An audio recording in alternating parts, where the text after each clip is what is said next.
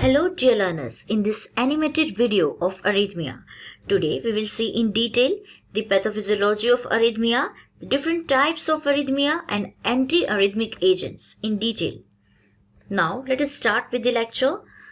So what is arrhythmia first of all? So to understand arrhythmia, we should know what is the pathophysiology of the normal heart. So normally what happens, the heart beats rhythmically. And it depends on the sinoatrial node that is known as pacemaker of the heart. So when there is a change in this rhythm from the pacemaker, there will be irregulation of the rhythms, and that is known as irregulation of heartbeat, and this situation is known as arrhythmia. So first of all, how this heart works, that we will see what happened. So the impulse is generated over here. This is a impulse generated by SA node. It's a pacemaker of the heart. Then it is start from this SA node. After that it is passed to the AV node. After that from here it will come to the Purkinje fibers, and lastly it will come to the ventricles. So this is how the pacemaker controls the rhythm. Now we will see the phases of action potential. So generally there are 5 phases of action potential. So first one is phase 0. Here it is known as rapid depolarization, and it is due to sodium influx. Now the phase 1. The phase 1 is a repolarization, and it is due to rapid efflux of potassium. After that phase 2, it's a plateau phase due to calcium influx. After that phase 3, it's a rapid depolarization phase due to potassium efflux. And lastly the phase 4, or we can say first the phase 4 is the resting stage. Here is the resting stage. Now we will see how it will work in detail by animation. So firstly what happened, we will see the phases of action potential by the video. Now firstly, this is the stage, is known as phase 4, is the resting phase. What happened over here? In this phase, the sodium, chloride as well as calcium is there having a higher concentration outside, and potassium having higher concentration inside. Now there will be a phase 0. So in phase 0 what happened? Firstly the sodium channel opens. So it will cause the influx of the sodium ion.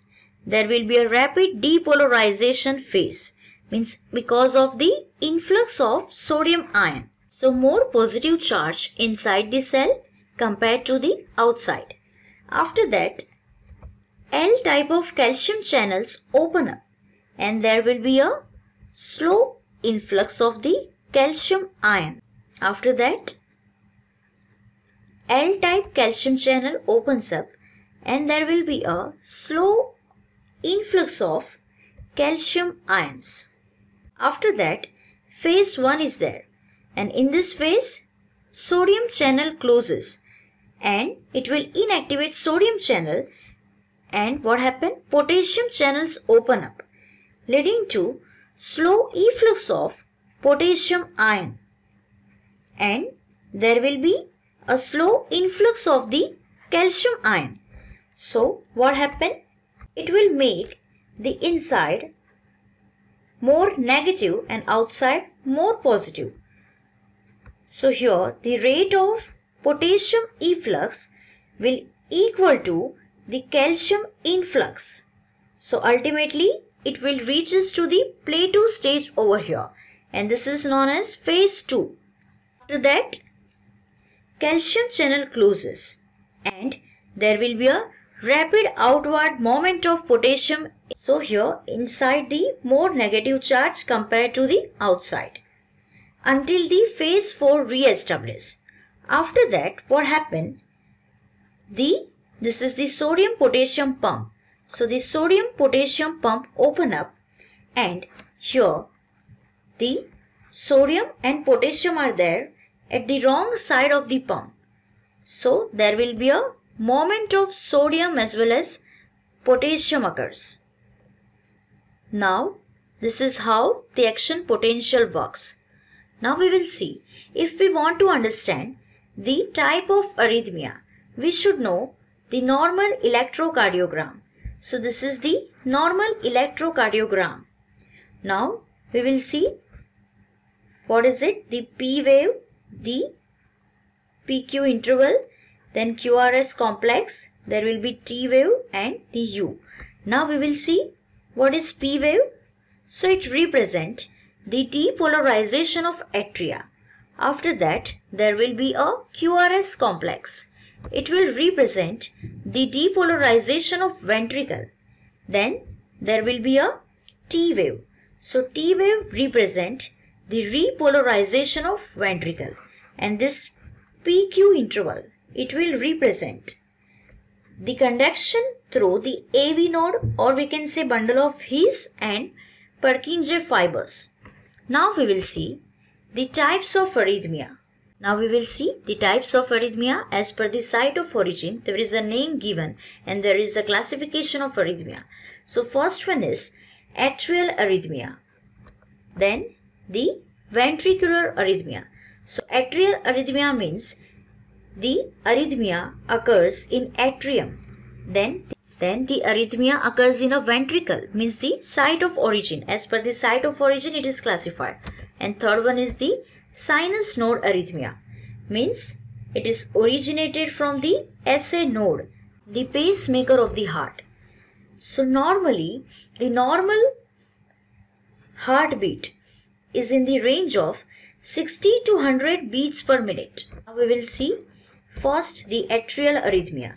So it is classified in the 4 types. In that we will see the first one is the premature atrial contraction. Means what? There is a contraction of heart. There is a contraction of heart behind the normal contraction. It occurs because of the ectopic impulses. Then the second one is atrial paroxymal tachycardia. Now here what happened? There will be an increase in a atrial contraction rate. It will be equal to 150 beats per minute. It will be equal to 150 beats per minute. So normal heartbeat is equal to 60 to 100 beats per minute. Now the next is atrial flutter. Here the beating rate is 300 beats per minute. Then the atrial fibrillation. So here the contraction of atria is there. Unconditionally, this type of arrhythmia occurs. Unconditionally, this type of arrhythmia occurs. There is a atrial fibrillation. Now we will see the ventricular arrhythmia. So it will originate from ventricle. So here it will be classified into 3 types. So first one is ventricular premature beats. So it can produce these 2 conditions. First one is ventricular tachycardia and second one is ventricular fibrillation. So what is ventricular tachycardia? So here the excessive ventricular contraction rates that effect on a cardiac output. After that the ventricular fibrillation. So what is it? So most serious type of arrhythmia is the ventricular fibrillation. Here the ventricular coordination is completely lost. So the cardiac output will be 0 and death may cause in this type of arrhythmia, because this type of arrhythmia is untreated. Now the next is sinus node arrhythmia. So as I say, the normal heartbeat is 60 to 100 beats per minute. So it's divided into 2 types. Occurs from the pacemaker of the heart. So first is the sinus bradycardia and sinus tachycardia. What is sinus bradycardia? Here the heartbeat will be less than 60 beats per minute. Heartbeat will be decreases, and here there will be increases in heartbeat. So more than 100 beats per minute. So here we can give the drugs to reduce the conduction velocity, and we can say it will reduce to extend the duration of cardiac action potential. So now we will see the antiarrhythmic drugs. So antiarrhythmic drugs, it is classified in 4 classes. First is class 1. Here we can say in class 1 the examples are the sodium channel blocker. The class 2 is a beta blocker, class 3 is a potassium channel blocker, and class 4 is the calcium channel blocker. As we have seen, the action potential that may vary, so there will be a chances of arrhythmia. So we can give the drug at this site, and there will be a sodium channel blocker, beta blocker, potassium channel blocker, and calcium channel blocker. So this is the mechanism. Beta agonist will affect over here in the phase 4. Then class 1 drug will affect over here in the rapid depolarization. Obviously it's a sodium channel blocker. Then class 4 will affect on phase 2. There will be a calcium channel blocker. And class 3, class 3 will affect over here at the phase 3. Class 3 is affect over here. The phase 3 is the potassium channel blocker. Now the types of arrhythmia according to the action. So here we can give the beta blocker. We can say atropine, verapamil as well as diltiazem are the example of beta blockers. The SA node. This is the SA node. Now here it's a atria, ventricles and accessory conducting tissues. So at this site we can give this kind of drugs. After that, here there is a ventricle. So we can give over here the lidocaine and beta blockers. And at this place, AV node, we can give the beta blockers as well as adenosine. So this is how the drug is classified according to the mechanism. Now in the next video, we will see the anti-arrhythmic drugs in detail. Thank you dear learners for watching the video.